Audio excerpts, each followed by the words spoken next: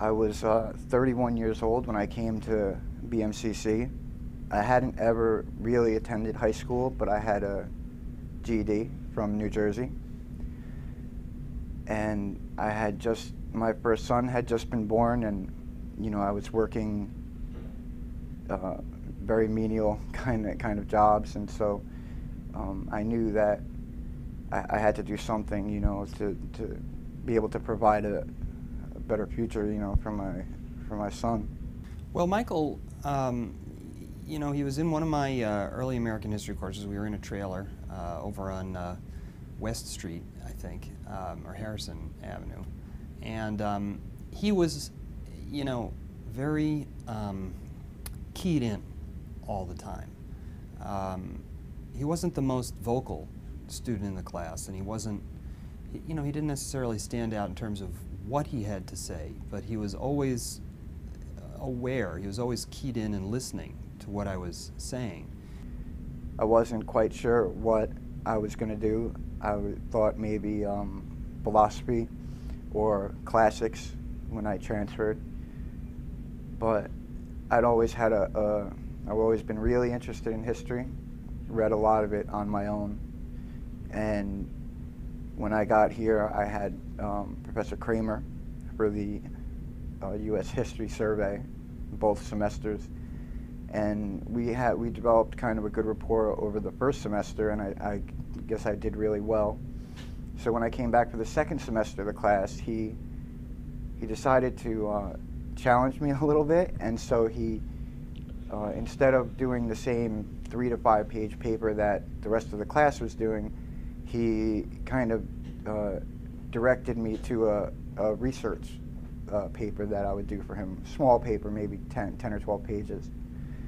And so I did that, and he was very enthusiastic about it, and I felt really good about it. And it was after that I decided that it was history, that I was going to do history. So anyway, he writes the paper and he turns it in, and it's very strong. I mean, it uses the many and the few. It has a number of newspaper articles which he describes, but he doesn't get kind of buried in the details. And he keeps his view in mind, which is his argument in mind, which is his question in mind, which is how did the public react to this? And this kind of fit into his abiding interest in the history of communism and history of labor. I gave him some comments on the paper. I said, thank you very much, this is very good. And so then he says to me, well, I really enjoyed your course, especially your second course, and I'm thinking about going on to a senior college. He said, what would you think about the CUNY baccalaureate? And I said, well, that sounds excellent, that's a very good plan. So anyway, I wrote him the letter of recommendation, and he was accepted to the CUNY baccalaureate, and periodically I got emails from him saying, I've contacted Professor Birkin, things are going well, I'm thinking about what I'm going to do next, what would you suggest I do? I think he even asked me at one point, how I would feel about graduate school. And I always, tried to respond to his emails in an encouraging way. I didn't try to tell him what to do. When I got into the CUNY BA program the next year, thanks to his letter of recommendation, that's why what I got in there to study was early American history. And because he put me on that path that early in the first year, I was able to do lots of things to prepare for the graduate school application process, I think the thing that drew Michael in was the kind of analytic approach to history that I try to adopt. That, and I also think he was interested in the kind of bottom-up sort of perspective, which he was sympathetic to, and perhaps had not been exposed to before. Through the CUNY BA program, one of the benefits there is being able to take classes all over the CUNY system. I have taken classes at 7 schools in the CUNY system, including the Graduate Center. And when I got to City College, after I left BMCC after 2 years, I had an advisor there who let me do a senior honors research essay in my junior year. That paper won a department award at City College, and then was later nominated for publication in the Columbia Undergraduate Journal of History, of which it was one of 4 papers selected nationwide to be published in the next issue. And it's also the basis of my writing sample for my graduate applications. On a Monday morning, I woke up and I checked my email, and there was an email from the professor that I would work with at Yale. She was congratulating me, telling me that the admissions committee at Yale, or that the history department was making me an offer of admission. She didn't tell me the offer yet. She was kind of giving me a heads up ahead of time, and it was like an atom bomb. It was like an atom bomb in my mind. The next day, I got an email from the department telling me basically what she had told me, and a couple days later, I got a letter in the mail with their offer. The offer is for full tuition remission, which is $34,500 a year.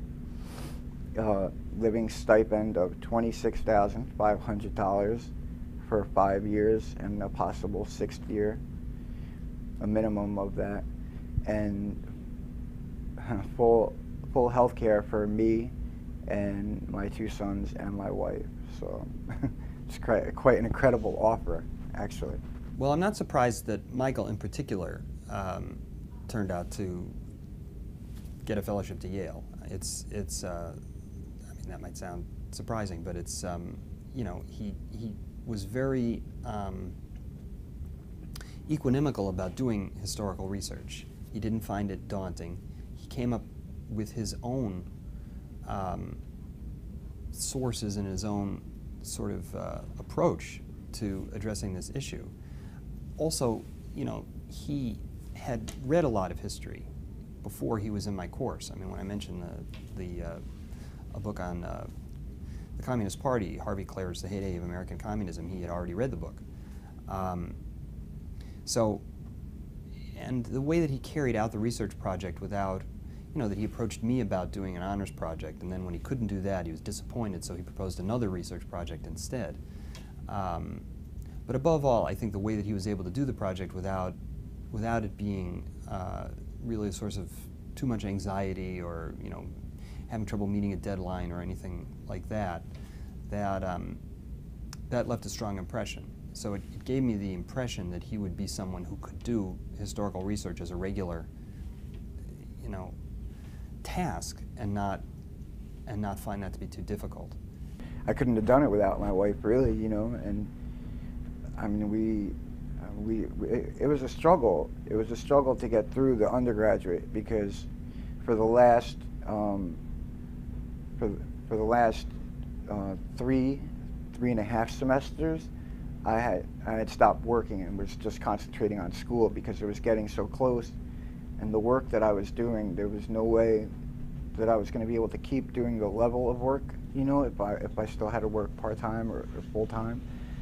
And we kind of just agreed together that we would make this sacrifice for the next year or two, you know what I mean? And we knew that things were going to be even harder than they had been, but we hoped that it would pay off in the end, and now it has. Yeah. I mean, she's ecstatic. I mean, she always knew that I could do it, probably more than I did.